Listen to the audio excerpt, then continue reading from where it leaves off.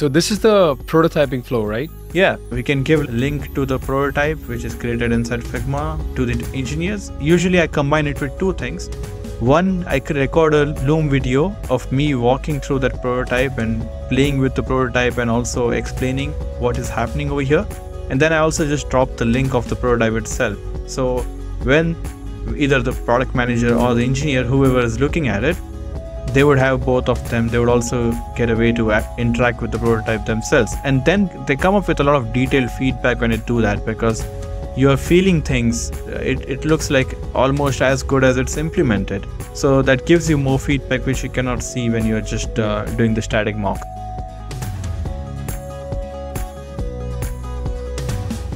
Hey folks, welcome to Sneak Peek Design, where you get an in-depth look into the Figma files for the top designers. In this episode, we have Darshan, who is going to give an in-depth look into the Figma file for Hygraph. Thanks a lot for having me, Janil.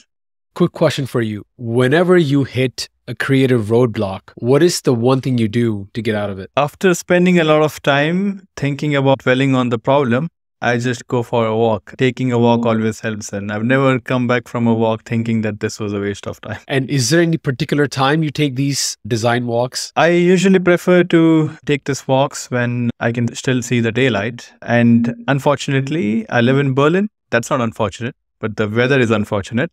That we don't have enough days where we have the sunlight, but I can still have the daylight. And I prefer to take the walks during that time. Got it. How would you explain Hygraph Studio in layman terms? Hygraph Studio is the new version of our application, Hygraph. And Hygraph is a headless CMS. A lot of companies which have content operations at scale, they try to use Hygraph to run their operations smoothly. You can think of it like a design system, but for your content. You can put all your content in that one system. And then whenever you want to use it, wherever you want to use it, you make API calls. So the content is still the same. And when I say content, it's mostly the metadata, like the name of the movie. How do you organize your Figma file? So if we look into the basics, there's a structure here in the Figma file. So we have created these different pages.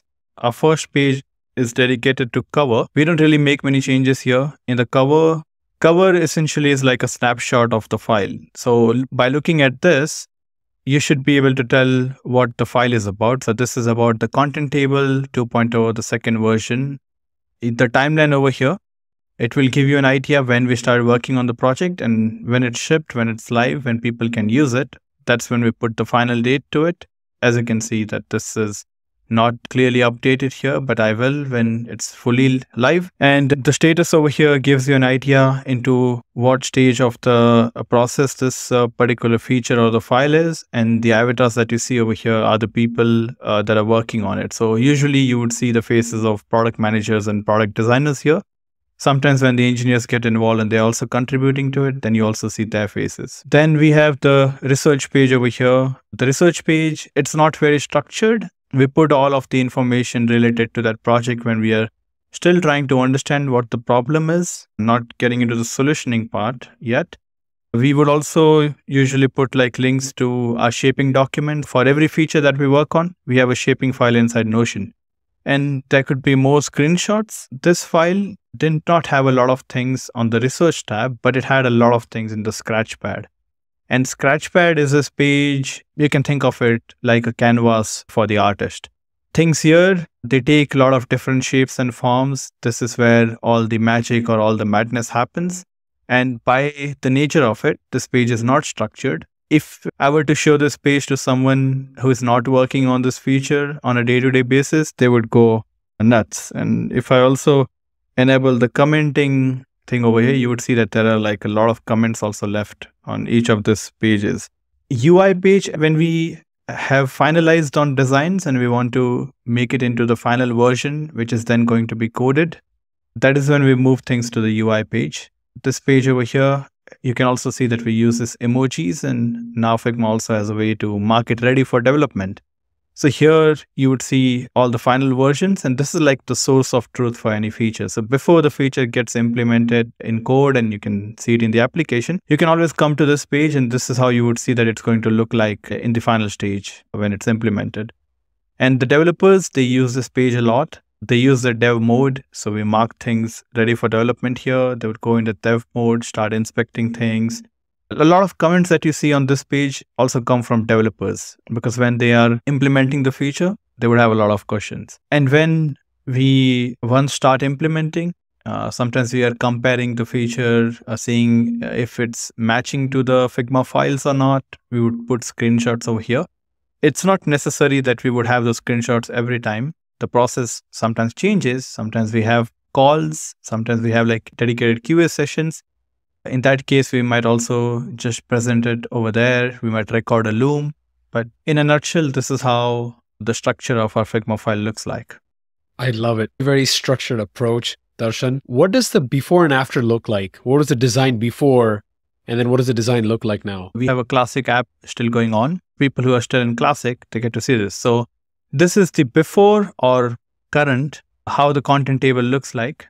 And here in Figma, you see the new version of it. Definitely looks more cleaner. States. That was one of our major motivations. We wanted to make things look cleaner and modern. I'm embarrassed to say that when you look at this content table over here, it has so many things that any good designer, when they look at it, they would spot a lot of basic issues with the UI. And that's because this was made by the engineers. They did a great job in the beginning, and we had this for a long time, which is a testament to their thinking as well. But engineers had developed this design. It was never designed. And then we came up with a new design version. I think in the newer design, I feel like getting information at a glance is very easy compared to the old version. That's one big difference that I see right away. Yeah, I'm glad that you can see that right away. Because we are a content heavy application. Here you just see like a small snapshot of what the table could look like. But it gets very crazy for projects that have a lot of data. I'll just give you an example. So here, when we were creating all the states of how things are going to look inside the content table, we created like this one big version where we could have all the fields. So what you were seeing over there only had 4 or 5 fields. But here you can see that content table can actually get this big, and we have all kinds of different fields from slug, ID, single line text to this options with list and hovers, numbers, float, boolean, date.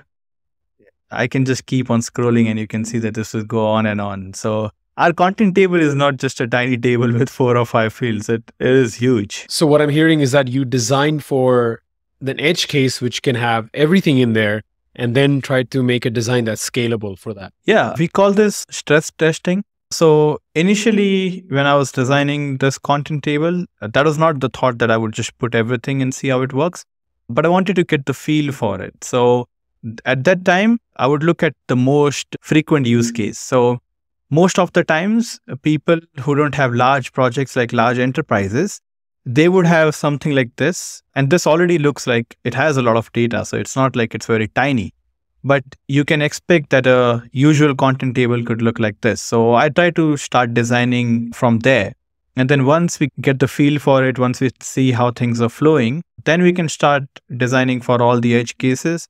But if we just jump into those edge cases immediately, then you can imagine like we would never get to the end of the tunnel. Makes sense. What's your favorite feature that you designed for this? Maybe you can walk us through your thought process behind why you designed it like that. This as a whole is, it's like a whole new content table, and you get the experience that you're using something new. It gets you to where you want very quickly. So it's like a whole thing, very difficult to put a finger on tiny details, but I can show you some visual details. So here we have this new way of multi-select and new way of doing the bulk operation. So if I show you the old version, you can see that we had this options up here on top, and you can already see that we have some color coding over here. So it helps people get the job done.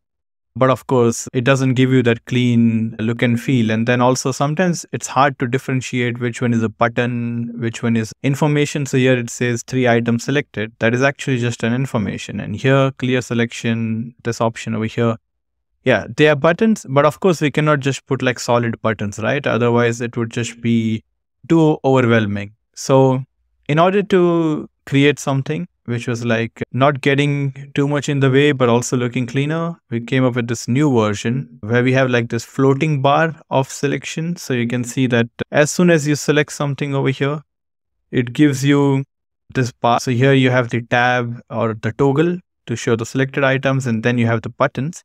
And we tried a lot of different versions of how we wanted to create this. It's not that easy. So ultimately we went with this cleaner version. But if I go in the scratchpad over here, we were trying a lot of different things. It was also important that we still wanted to communicate the message that you are taking an action. Like edit is more like a neutral action, publish, green action, unpublish, like a warning color for that. Then delete is like the red action. So we were seeing if we can still keep that ethos together where this colors would still communicate that meaning. So we created this version with it. And you can see that this is like a dark mode on the light mode. So creates like a clear distinction. Then we also created like a lighter mode so that it doesn't get too much in the way. And then we also tried this one, which is more like a subtle version, but still creates a distinction between the buttons here and the whole floating bar. But then ultimately we settle on this because we realize that these actions, they don't need to be too much in the face. And also people build the muscle memory over the period of time. We are yet to get feedback. We have to see whether people find this more useful than what we had before, or the color coding that we had before was useful. A lot of people that use these products, they are engineers, designers. They are people who are used to use modern applications which are very well designed and which are very subtle. They don't get in your way. So the idea is that we might not need to make things so intrusive or so bold. So we are trying to go with that ethos, and you can see that it would show in the whole design. When you see the content table as a whole, you would see that we have gone for this progressive approach where we don't throw everything at you in the default view. We try to give you a lot of the information when you start interacting with it. So we have the hover states and more details like that. I'll show you that here in the default view, it looks much cleaner because it doesn't have that edit icon or the checkbox. It only appears when you are showing an intent. When you're hovering on it, then it gives you this option. So it separates it out and helps the application grow as you start interacting with it, if you get what I mean. I do. The whole content table has tiny details like this. Especially in that iteration that you discarded where you had the action bar with so many different colors. I felt like those colors for the buttons were also competing with the color tags that you have for the content in the background. It was just too much color going on. Yeah, that's right. And we also tried to make those colors subtle as well. Originally, they were using much more darker shade of this green and yellows. We tried to make sure that it passes the accessibility test. So the text can still be readable, but the color themselves, we tried to mute them. It's so amazing to see how other designers are organizing their Figma files, how they're approaching design, because I'm like, I should steal that idea from Darshan's playbook. This is what I should also do to my Figma files. Yeah, it's always very interesting to see how people get about their work. And you don't see this kind of details in videos or conversations. You just see the final version and that's about it. Right? And this kind of information is hard to come by. So I'm glad that you are forcing me to do this.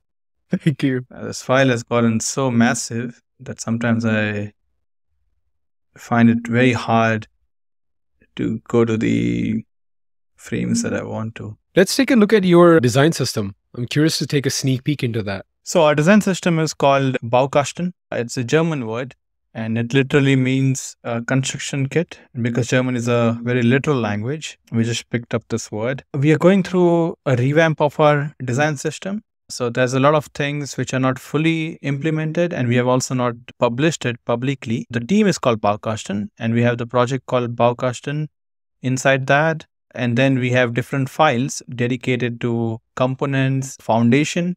So in the components, you would see a structure like this, where we have the base components or the main components, if you want to call it that way, and then all the different variants. One thing that we have started to do recently, which I'm a big fan of, is that we have started to give examples of how something can be used. So let me just try to find it. And this files over the period of time, it gets so huge. You can already see like there are so many pages over here. It's all well structured, but the product designers, they don't usually have to come to these files because they would just be inside designing a file, and there they would just be interacting with the picker dialog inside Figma. And here, this is the example that I was referring to. We have more examples like this, where we also just try to show it like how a combination of this component would look like. And then we also started to create blocks, where I think we do that for empty states in particular, where you don't need to create like the whole big component with all of the smaller atoms. It's like a big molecule. So this one, blocks, it just gives you like a kickstart. It's just a combination of different components. Here, this is a navigation bar. So here you can see we created like the small components of all of our navigation bar elements. And with that, we created the navigation bar. And then we also converted that into a component so that when we want to use it inside the Figma file, we can just drop like the one big component. And then we have all of this variants where we have settings, content, assets, schema. Application is quite big that way. And then we also try to give an example of how it looks like when you use the whole component. I can definitely see that by using these molecules that you've designed, like the navigation, the title bar, I can quickly just create a prototype of what I want to communicate. Yeah. And this is actually a great example of how these blocks are useful. So this is an empty state block. We often find ourselves in a spot where we have to create an empty state for whatever new page feature that we would be creating.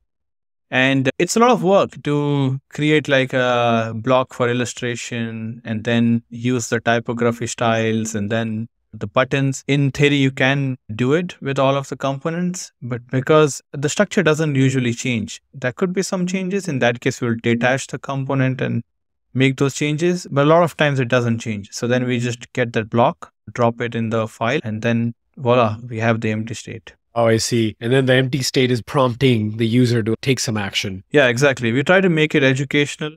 So it would have the button, so the action that we are prompting. Or we would also have links to the documentation. Our product is quite technical, and engineers, when they use products like this, they don't really prefer to talk to people or talk to support. They would rather just find the information themselves. So in a lot of these places, we also drop links for our documentation. So instead of using just illustrations, which is very common in consumer apps, what you're doing is you're combining tutorial type information along with some nice illustrations and using that as the basis for designing the empty states. I love that.